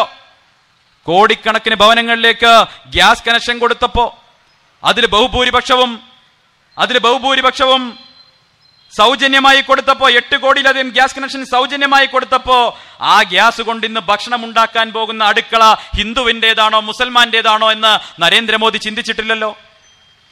കോടിക്കണക്കിന് യുവാക്കൾക്ക് മുദ്രാ ലോൺ കൊടുത്ത് സ്വയം തൊഴിൽ സംരംഭങ്ങൾ തുടങ്ങാൻ സഹായിച്ചപ്പോ അത്തരം തൊഴിൽ സംരംഭങ്ങൾ തുടങ്ങി രക്ഷപ്പെടുന്ന കുടുംബം ഹിന്ദുവിന്റേതാണോ മുസൽമാന്റേതാണോ എന്ന് നരേന്ദ്രമോദി ചിന്തിച്ചിട്ടില്ലല്ലോ. ഈ നാട്ടിൽ പുതിയ റോഡുകൾ ഉണ്ടാക്കിയപ്പോ, പുതിയ റെയിൽവേ പാതകൾ ഉണ്ടാക്കിയപ്പോ, ഹൈവേകൾ ഉണ്ടാക്കിയപ്പോ അതെല്ലാം ഈ രാജ്യത്തെ 135 കോടി ഭാരതീയരുടെ 135 കോടി പൗരന്മാരുടെ വികസനത്തിന് വേണ്ടിയാണെന്ന് പറഞ്ഞ ഞാൻ ഈ രാജ്യത്തെ 135 കോടി ഭാരതീയരുടെ പ്രധാന സേവകനാണ് എന്ന് പറയുന്ന നരേന്ദ്രമോദിയെ മുസ്ലിം വിരുദ്ധൻ എന്ന് ചാപ്പ കുത്താൻ വേണ്ടി ഈ 2 മുന്നണികളും പരിശ്രമിക്കുമ്പോ പ്രിയപ്പെട്ട മുസ്ലിം സഹോദര, നിങ്ങൾ വികാരം മാറ്റിവെച്ചുകൊണ്ട് വിവേകത്തോടു കൂടി ചിന്തിക്കാൻ ഇനിയെങ്കിലും തയ്യാറാകണം. ഞാൻ ചോദിക്കട്ടെ, കേരളത്തിൽ ലക്ഷക്കണക്കിന് പ്രവാസികളുള്ള ഒരു നാടാണല്ലോ കേരളം. പ്രവാസികളുടെ അധ്വാനം, അവരുടെ വിയർപ്പൊഴുക്കിയതിന്റെ ഫലമായിട്ടല്ലേ ഇന്ന് കാണുന്ന കേരളം ഇതുപോലെ നിൽക്കുന്നത്? കേരളത്തിന്റെ വികസനത്തിൽ പ്രവാസികളുടെ പങ്ക് ആർക്കും നിഷേധിക്കാൻ കഴിയില്ലല്ലോ. അതിൽ നല്ലൊരു പങ്ക് മുസ്ലിം സഹോദരങ്ങളല്ലേ? അവരധ്വാനിച്ചുണ്ടാക്കിയ പണമല്ലേ ഇന്ന് കേരളത്തിലെ നമ്മൾ കാണുന്ന വികസനത്തിന്റെ മുഴുവൻ അടിസ്ഥാനമായിട്ടുള്ളത്? ഞാൻ അവരോടാണ് ചോദിക്കുന്നത്, 2014 മെയ് 16 മുമ്പ് നിങ്ങൾ ഗൾഫിലേക്ക് വിളിച്ച് നിങ്ങളുടെ ബന്ധുക്കളുണ്ടെങ്കിൽ ചോദിക്കുക, 2014 മെയ് 16 മുമ്പ് ഗൾഫ് രാഷ്ട്രങ്ങളിൽ ഏതെങ്കിലും ഒരു പ്രവാസി ഭാരതീയൻ ഏതെങ്കിലും ഒരു കേസിൽപ്പെട്ടിരുന്നെങ്കിൽ, ശമ്പളം കിട്ടാതെ പീഡിപ്പിക്കപ്പെട്ടിരുന്നെങ്കിൽ, കള്ളക്കേസിൽ കുടുങ്ങി ജയിലിൽ കിടക്കേണ്ടി വന്നിരുന്നെങ്കിൽ, പറഞ്ഞ ജോലി കിട്ടാതെ മണലാരണ്യത്തിൽ ആടുജീവിതം നയിക്കേണ്ട ഗതികേടുണ്ടായിരുന്നെങ്കിൽ, ഒരു ട്വീറ്റ് ചെയ്താൽ ഏത് അർദ്ധരാത്രിയും തന്റെ പ്രിയപ്പെട്ട പൗരനെ, പ്രവാസി ഭാരതീയനെ സംരക്ഷിക്കാൻ വേണ്ടി ഉറക്കമൊഴിച്ച് കണ്ണിൽ എണ്ണയൊഴിച്ച് കാത്തിരുന്ന ഒരമ്മയുണ്ടായിരുന്നു ഡൽഹിയിൽ. മറക്കരുത്, ആ അമ്മയുടെ പേരാണ് സുഷമാ സ്വരാജ്. മറക്കാൻ പറ്റുമോ? ഞാൻ ചോദിക്കട്ടെ, ആ അമ്മ പോയി, പക്ഷെ ഇപ്പൊ ഒരു മകനുണ്ടല്ലോ അവിടെ, കേരളത്തിന്റെ മകൻ വി മുരളീധരൻ ഇരിക്കുന്നുണ്ടല്ലോ അവിടെ. നിങ്ങൾക്ക് പറയാൻ പറ്റുമോ ഏതെങ്കിലും ഒരു മുസൽമാന് മതത്തിന്റെ പേരിൽ ഒരു വിവേചനം നേരിടേണ്ടി വരുന്നു? നിങ്ങളൊരു പരാതി കൊടുക്കുക, ആ നിമിഷം നടപടി ഉണ്ടല്ലോ. 2014 മെയ് 16 മുമ്പ് ഇവിടെ കുറെ മാന്യന്മാര് ഭരിച്ചിട്ടുണ്ടായിരുന്നല്ലോ, 10 കൊല്ലം. 2 മലയാളികൾ ഉണ്ടായിരുന്നല്ലോ. വിദേശകാര്യത്തിലും പ്രവാസി കാര്യത്തിലും ഒക്കെ 2 മലയാളികൾ ഉണ്ടായിരുന്നല്ലോ. 10 പൈസയുടെ ഉപകാരം നിങ്ങൾക്കാർക്കെങ്കിലും ഉണ്ടായിട്ടുണ്ടോ? ഗൾഫ് രാഷ്ട്രങ്ങളിലുള്ള മലയാളികൾക്ക് ഉണ്ടായിട്ടുണ്ടോ? ഈ പിണറായി വിജയനും ഉമ്മൻചാണ്ടിയും രമേശ് ചെന്നിത്തലയും PK കുഞ്ഞാലിക്കുട്ടിയും ഒക്കെ ദുബായ് അന്താരാഷ്ട്ര വിമാനത്താവളത്തിൽ പോയി ഇറങ്ങിയിട്ടുള്ളത് ഈ പാവപ്പെട്ട പ്രവാസി മലയാളി കഷ്ടപ്പെട്ടുണ്ടാക്കിയ പണത്തിൽ നിന്ന് പിരിച്ച് നക്കാനല്ലാതെ ഇവരാരെങ്കിലും ഇത്രയും കാലം അവിടെ പോയിട്ടുണ്ടോ? അവിടെയാണ് നരേന്ദ്രമോദി കടന്നു ചെന്നത്. നരേന്ദ്രമോദി ദുബായിൽ കടന്നു ചെന്ന ദിവസം എന്റെ പ്രിയപ്പെട്ട ഒരു സുഹൃത്ത്, മുസ്ലിം ലീഗുകാരനായിട്ട് സുഹൃത്ത് എന്നെ വിളിച്ചിട്ട് പറഞ്ഞു, ആ പരിപാടിക്ക് അദ്ദേഹം പോയിരുന്നു. അദ്ദേഹം എന്നോട് പറഞ്ഞത്, സന്ദീപെ, മഞ്ജു വാര്യരുടെ സിനിമയുണ്ട്. ആ സിനിമയിൽ സ്ഥിരമായി ബസ്സിലൊപ്പം യാത്ര ചെയ്യുന്ന വൃദ്ധയായ സ്ത്രീയെ ഒരു ദിവസം കാണാതാകുമ്പോൾ മഞ്ജു തെരഞ്ഞു പോകുന്നുണ്ട്. തെരഞ്ഞു പോകുന്ന സമയത്ത് ആ സ്ത്രീ മഞ്ജു തിരിച്ചു പോകുമ്പോൾ പറയും, മോൾ ഇടയ്ക്കൊക്കെ ഈ വഴിക്ക് വരണം കേട്ടോ, മറ്റൊന്നിനുമല്ല, എന്നെ ഓർക്കാനും ആരെങ്കിലുമൊക്കെ ഉണ്ട് എന്നൊരു തോന്നലിന് വേണ്ടിയാണ്. അതുപോലെ എൻ്റെ സുഹൃത്ത് പറഞ്ഞു, ഞാൻ ലീഗുകാരനാണ്, പക്ഷേ നരേന്ദ്രമോദി ദുബായിൽ വന്ന് ഞങ്ങളെ കണ്ടപ്പോൾ ഞങ്ങൾക്ക് തോന്നിയത് ഞങ്ങളെ ഓർക്കാനും ആരെങ്കിലുമൊക്കെ ഉണ്ട് എന്നൊരു തോന്നലാണ് ഉണ്ടായത്. ഞാൻ ചോദിക്കട്ടെ, 10-30 വർഷക്കാലം ഒരു പ്രധാനമന്ത്രി തിരിഞ്ഞു നോക്കിയിട്ടില്ല ഗൾഫ് രാഷ്ട്രങ്ങളിൽ. ഈ പാവപ്പെട്ട മനുഷ്യന്മാർ അവിടെ കിടന്ന് അധ്വാനിച്ച് പണം അയക്കുന്നതല്ലാതെ, അവരെയൊക്കെ പണം വാങ്ങുന്നതല്ലാതെ ഒരാൾ തിരിഞ്ഞു നോക്കിയിരുന്നില്ല. അവിടെയാണ് നരേന്ദ്രമോദി വന്ന് വ്യത്യസ്തനായത്. നിങ്ങൾ ആക്ഷേപിക്കുന്നുണ്ടല്ലോ നരേന്ദ്രമോദി ഇങ്ങനെ എല്ലാ സ്ഥലത്തേക്കും എല്ലാ രാജ്യങ്ങളിലേക്കും പോവുകയാണെന്നൊക്കെ. ഞാൻ ചോദിക്കട്ടെ, ഈ കാശ്മീർ വിഷയം വരുന്ന സമയത്തൊക്കെ പണ്ട് ഈ ഗൾഫ് രാഷ്ട്രങ്ങളുടെ നിലപാടെന്തായിരുന്നു? കാശ്മീർ വിഷയം എപ്പോൾ ഐക്യരാഷ്ട്രസഭയിൽ വന്നാലും ഈ ഗൾഫ് രാഷ്ട്രങ്ങൾ മുഴുവൻ പിന്തുണച്ചിരുന്നത് പാകിസ്ഥാനെയായിരുന്നു. എന്തേ ഇത്തവണ കാശ്മീരിലെ ആർട്ടിക്കിൾ 370 അബ്രഗേറ്റ് ചെയ്ത സമയത്ത് ഒരു ഗൾഫ് രാഷ്ട്രവും ഇന്ത്യക്കെതിരായി ഒരു വാക്ക് മിണ്ടാതിരുന്നത്? എന്ന 2 അക്ഷരം മിണ്ടിയില്ലല്ലോ, ഒരു ഗൾഫ് രാഷ്ട്രവും മിണ്ടിയില്ലല്ലോ. എന്താ കാരണം? നരേന്ദ്രമോദിയിൽ അവർക്ക് വിശ്വാസമുണ്ട്. നരേന്ദ്രമോദി എന്ന ലോകനായകനിൽ അവർക്ക് വിശ്വാസമുണ്ട്. അവരിപ്പോ നരേന്ദ്രമോദിയെ സ്നേഹിക്കുന്നു. അതുകൊണ്ടാ പറഞ്ഞത് അവർ ഇന്ത്യക്ക് അനുകൂലമായ നിലപാട് സ്വീകരിച്ചു. ആകപ്പാട് ഇന്ത്യക്കെതിരായിട്ടൊരു നിലപാട്, ഒരു വാക്ക് പറഞ്ഞത് ആ മലേഷ്യ എന്ന് പറയുന്ന ചെറിയൊരു രാജ്യമുണ്ട്, അവരാണ് പറഞ്ഞത് പാകിസ്ഥാൻ അനുകൂലമായിട്ട്. ആ മലേഷ്യയുടെ പാം ഓയിൽ കച്ചവടം പൂട്ടിച്ചു നരേന്ദ്രമോദി. വലിയ ഡയലോഗ് അടിച്ചതാണ് പാകിസ്ഥാന് വേണ്ടിയിട്ട്. അവരെ കച്ചവടം അങ്ങ് പൂട്ടിച്ചു. ഇപ്പൊ എന്താ പറയുന്നത്? ഞങ്ങൾ ചെറിയൊരു രാജ്യമല്ലേ മോദിജി, ഞങ്ങളോട് പ്രതികാരം ചെയ്യാൻ പാടുണ്ടോ? ഞങ്ങളൊരു ചെറിയ രാജ്യമല്ലേ, ഞങ്ങൾ അറിവില്ലാത്ത പൈതങ്ങൾ വല്ല തെറ്റും ചെയ്താൽ നിങ്ങൾ ക്ഷമിക്കണ്ടേ? ഞങ്ങളൊരു തെറ്റ് ചെയ്തു പോയി, ലേലുവല്ലു പറഞ്ഞിപ്പോ മലേഷ്യ ഇന്ത്യൻ ഗവൺമെന്റിന്റെ പുറകെ നടക്കുക. അതാ നരേന്ദ്രമോദിയുടെ നേതൃത്വം. ഈ കോൺഗ്രസ്സുകാർ ഭരിക്കുന്ന സമയത്ത് ഇത്തിരി പോന്ന രാഷ്ട്രങ്ങൾ വരെ ഇന്ത്യക്ക് നേരെ കണ്ണുരുട്ടുകയായിരുന്നു. ഇത്തിരി പോന്ന രാഷ്ട്രങ്ങൾ വരെ, ഇറ്റലിയിൽ നിന്ന് 2 ഇറ്റാലിയൻ നാവികരെ ഇവിടെ പിടിച്ചിട്ടപ്പോ എന്തൊക്കെ സംഭവിച്ചു നമുക്കറിയാലോ. ഇത്തിരി പോന്ന രാഷ്ട്രങ്ങൾ, ഈ കേരളത്തിലെ ഒരു ജില്ലയുടെ വലിപ്പമില്ലാത്ത രാജ്യങ്ങൾ വരെ ഇന്ത്യയെ ഭീഷണിപ്പെടുത്തുന്ന ഒരു കാലം ഉണ്ടായിരുന്നു. അത് മാറി ഇന്ത്യ ഇന്ന് ഒരു ഗ്ലോബൽ പവറായി മാറിക്കഴിഞ്ഞു. അതുകൊണ്ടാണ് ട്രംപ് വരുന്നത് ഗുജറാത്തിലേക്ക്. കണ്ണ് കടിച്ചിട്ട് കാര്യമൊന്നുമില്ല. ഇപ്പൊ മതിൽ കെട്ടുന്നു എന്നുള്ള പരാതി, മതിൽ കെട്ടുന്നു പോലും. ആ ട്രംപ് കേരളത്തിൽ വരാത്ത ഭാഗ്യം. നിങ്ങൾ എത്ര മതിൽ കെട്ടും? ഈ കൊച്ചി സിറ്റിയിൽ ട്രംപ് വന്നു കഴിഞ്ഞാൽ, മതിൽ കെട്ടിക്കഴിഞ്ഞാൽ കാഴ്ചയെ മറയുള്ളൂ. നിങ്ങൾ മണം എങ്ങനെ മറയ്ക്കും? കൊച്ചിയിൽ വന്നിറങ്ങിക്കഴിഞ്ഞാൽ സലീം കുമാർ വന്ന മറിയും, ട്രംപ് വിമാനം ഇറങ്ങിക്കഴിഞ്ഞാൽ കൊച്ചി എത്തി എന്ന് പറയും, അല്ലേ? നിങ്ങൾ ഈ പാലക്കാട്ടെ വാളയാറിലെ ചന്ദന ഫാക്ടറികൾ ഉണ്ടാക്കുന്ന മുഴുവൻ ചന്ദന തൈലവും കൊടുന്ന കൊച്ചിയിൽ ഹെലികോപ്റ്ററിൽ സ്പ്രേ ചെയ്താലും ഈ മണം പോവില്ലല്ലോ. നിങ്ങൾക്ക് അഹമ്മദാബാദിൽ ഞങ്ങൾക്ക് മതിൽ കെട്ടിട്ടെങ്കിലും ചേരി മറയ്ക്കാം. കേരളത്തിൽ നിങ്ങൾ എന്താ ചെയ്യുക? എന്നിട്ടാണ് ഇവിടെ ഇരുന്നിട്ട് അഹമ്മദാബാദിനെ കുറ്റം പറയുന്നത്. ഒരു സംശയവും വേണ്ട, ലോകത്തെ ഏറ്റവും 1-ാം നമ്പർ സ്റ്റേഡിയം അഹമ്മദാബാദ് ഉദ്ഘാടനം ചെയ്യാൻ വേണ്ടിയിട്ടാണ് ട്രംപും മോഡിയും വരുന്നത്. നിങ്ങൾക്ക് അസൂയ ഉണ്ടെങ്കിൽ അതൊക്കെ കയ്യിൽ വെച്ചാൽ മതി. അമേരിക്കൻ പ്രസിഡന്റ് വരും, ചൈനീസ് പ്രസിഡന്റ് വന്നപ്പോൾ നമ്മൾ കൊണ്ടുപോയി അഹമ്മദാബാദിൽ കൊണ്ടുപോയി, റഷ്യൻ പ്രസിഡന്റ് വന്നപ്പോൾ ചെന്നൈയിൽ കൊണ്ടുവന്നു. ഞാൻ ചോദിക്കട്ടെ, ഇത്രയും കാലം വിദേശ ഭരണാധികാരികൾ വരുമ്പോൾ കോൺഗ്രസ്സുകാർ എങ്ങോട്ടാ കൊണ്ടുപോയിരുന്നത്? ഡൽഹിയിൽ കൊണ്ടുപോകും, താജ്മഹൽ കാണിക്കും. പിന്നെ ഏറിക്കഴിഞ്ഞാൽ രാഷ്ട്രപതി ഭവന്റെ ഉള്ളിൽ ഒരു പാമ്പാട്ടിയെ വിളിച്ചുകൊണ്ട് വന്ന് ആ പാമ്പിനെ ഇങ്ങനെ കാണിച്ച് ഇതാണ് ഇന്ത്യ എന്നുള്ളൊരു ഇമേജ് കാണിച്ചു കൊടുക്കും. ഈ പാമ്പാട്ടിയുടെ ഇമേജാണ് ലോകത്ത് ഇന്ത്യക്ക് ഉണ്ടായിരുന്നത്. നിങ്ങൾക്കറിയാം, ഇന്ത്യയെ ലോകം കണ്ടിരുന്നത് ഈ പാമ്പാട്ടിയുടെ ഇമേജിലൂടെയാണ്, അല്ലെങ്കിൽ താജ്മഹലിന്റെ ഇമേജിലൂടെയാണ്. ഈ താജ്മഹലിന് പുറത്തൊരു ഇന്ത്യയുണ്ട്, ഡൽഹിക്ക് പുറത്തൊരു ഇന്ത്യയുണ്ടെന്ന് ലോകത്തെ മുഴുവൻ കാണിച്ചു കൊടുത്ത പ്രധാനമന്ത്രിയാണ് നരേന്ദ്രമോദി. ഇന്നിതാ ഇന്ത്യയിലെ എല്ലാ സംസ്ഥാനങ്ങൾ മഹാബലിപുരത്ത് കൊണ്ടുപോകുന്നു റഷ്യൻ പ്രസിഡന്റിനെ. മോദിജി ചെന്നൈയിൽ പോയ സമയത്ത് നമ്മൾ കണ്ടു, മഹാബലിപുരത്തെ ബീച്ചിൽ അദ്ദേഹം രാവിലെ നടക്കാൻ ഇറങ്ങിയപ്പോൾ ഒരു ചിത്രം പുറത്തു വന്നു.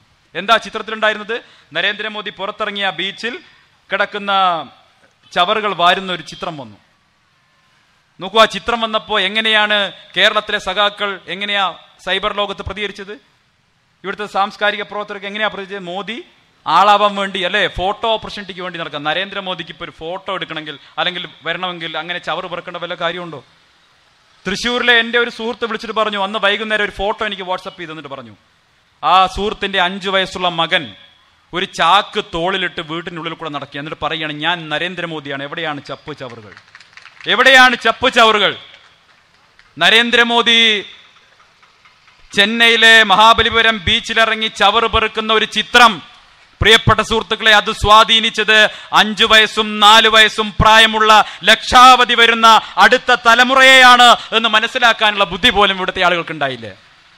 നോക്കുക, കുട്ടികളെ, പിഞ്ചു കുട്ടികളെ മനസ്സിലേക്ക് പോലും നമ്മുടെ രാഷ്ട്രം ശുചിയായി സൂക്ഷിക്കേണ്ടതിന്റെ ഒരാവശ്യം പറഞ്ഞു കൊടുക്കാൻ, ഒരു ശക്തമായ മെസ്സേജ് കൊടുക്കാൻ നരേന്ദ്രമോദിക്ക് ആ ഒരു ചിത്രത്തിലൂടെ കഴിഞ്ഞു. അതുകൊണ്ടാണ് ഞാൻ പറയുന്നത്, ഇതുപോലൊരു നേതാവ്, ഇതുപോലൊരു പ്രധാനമന്ത്രി ഇന്ത്യയുടെ ചരിത്രത്തിൽ ഉണ്ടായിട്ടില്ല. 100 വർഷങ്ങൾക്കപ്പുറത്ത്, 150 വർഷങ്ങൾക്കപ്പുറത്ത് ഒരു നരേന്ദ്രൻ ചിക്കാഗോയിൽ പോയി പ്രസംഗിച്ചു.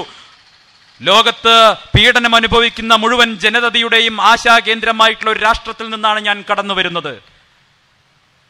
ഒരു നരേന്ദ്രൻ ചിക്കാഗോയിൽ പോയി പ്രസംഗിച്ചു, ലോകത്തെ മുഴുവൻ പീഡിതവർഗത്തിനും ആശാകേന്ദ്രമായിട്ടുള്ള ഒരു രാഷ്ട്രത്തിൽ നിന്നാണ് ഞാൻ കടന്നു വരുന്നത് എന്ന് ഒരു നരേന്ദ്രൻ അന്ന് ചിക്കാഗോയിൽ പ്രസംഗിച്ചെങ്കിൽ, മറ്റൊരു നരേന്ദ്രൻ ഇതാ ലോകത്തെ പീഡിത ജനവിഭാഗത്തിന് മുഴുവൻ ഇന്ത്യയിൽ ദേശീയ പൗരത്വ നിയമ ഭേദഗതി കൊണ്ടുവന്ന് ഇന്ത്യയുടെ പൗരത്വം കൊടുത്തിരിക്കുന്നു. അതാണ് മാറ്റം, അതാണ് മാറ്റം. പ്രിയപ്പെട്ട സുഹൃത്തുക്കളെ, ഞാൻ ദീർഘിപ്പിക്കുന്നില്ല. ഈ രാജ്യത്ത് നരേന്ദ്രമോദി സർക്കാരിന്റെ നേതൃത്വം നടന്നു വരുന്ന അതിശക്തമായിട്ടുള്ള വികസന പ്രവർത്തനങ്ങൾ, രാജ്യത്തിന്റെ മുന്നോട്ടുള്ള പ്രയാണം, ഇതിലൊക്കെ വിരളി പിടിച്ച ആളുകളാണ് എങ്ങനെയെങ്കിലും നരേന്ദ്രമോദിയെ ഒന്ന് ഇറക്കി വിടാൻ.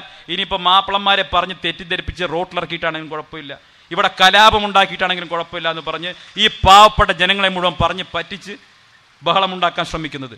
എനിക്ക് പ്രിയപ്പെട്ട മുസ്ലിം സഹോദരങ്ങൾ പറയാനുള്ളത്, ഈ വികാരം മാറ്റി വെച്ചുകൊണ്ട് വിവേകത്തോടു കൂടി ചിന്തിക്കാൻ നിങ്ങൾക്ക് സമയമായിരിക്കുന്നു. 2020 ആയിട്ടേ ഉള്ള ഒരു 4 വർഷം കഴിഞ്ഞാൽ ലോക്സഭാ തെരഞ്ഞെടുപ്പ് വരും. ആ ലോക്സഭാ തെരഞ്ഞെടുപ്പിൽ നിങ്ങൾ പോളിംഗ് ബൂത്തിൽ പോകുന്ന സമയത്ത് നിങ്ങൾ ഓർക്കണം, ഒരു 3-4 വർഷം മുമ്പ് ഈ കോൺഗ്രസ്സുകാരും CPM-കാരൊക്കെ എന്താ പറഞ്ഞിരുന്നത്? ഈ തെരഞ്ഞെടുപ്പ് വരുമ്പോൾ നമ്മുടെ വോട്ട് പാകിസ്ഥാനിലാവുന്നു, അല്ലേ? അപ്പൊ അടുത്ത തെരഞ്ഞെടുപ്പിൽ നിങ്ങൾ പോളിംഗ് ബൂത്തിൽ പോകുന്ന സമയത്ത് നിങ്ങളൊന്ന് നുള്ളി നോക്കണം, നിങ്ങൾ വോട്ട് ചെയ്യാൻ പോകുന്നത് ഇന്ത്യയിൽ തന്നെയാണോ എന്ന് നിങ്ങൾക്ക് നല്ല പോലെ നിങ്ങളൊന്ന് സ്വയം ബോധ്യപ്പെടണം. എന്നിട്ട് നിങ്ങൾ പോളിംഗ് ബൂത്തിൽ പോയിട്ട് പടച്ചവനോട് പറയണം, പടച്ചവനെ തെറ്റുപറ്റിപ്പോയി, 4 കൊല്ലം മുമ്പ് ആ നരേന്ദ്രമോദിയെയും BJP-കാരെയും മുഴുവൻ ഞാൻ തെറി പറഞ്ഞു, അടുത്ത വീട്ടിലെ BJP-കാരെ പോലും എന്റെ വീട്ടിൽ കയറുന്നത് പറഞ്ഞ് പോസ്റ്റർ ഒട്ടിച്ചു, ഇതൊക്കെ ഞാൻ തെറ്റുപറ്റിപ്പോയി, ഈ കോൺഗ്രസ്സുകാരും CPM-മാരും കൂടി എന്നെ പറ്റിച്ചല്ലോ പടച്ചോനെ എന്ന് പറഞ്ഞ് നല്ലോണം ദോയർന്നിട്ട് എന്ത് ചെയ്യണം? താമര ചിഹ്നത്തിൽ അമർത്തി കുത്തിക്കോളി, നരേന്ദ്രമോദിയെ വീണ്ടും അധികാരത്തിലെത്തിച്ചോളൂ. അത് മാത്രം പറഞ്ഞുകൊണ്ട് ഈ പരിപാടി ഉദ്ഘാടനം ചെയ്ത് അറിയിച്ചുകൊണ്ട് ഞാൻ അവസാനിപ്പിക്കുന്നു. വന്ദേ മാതരം.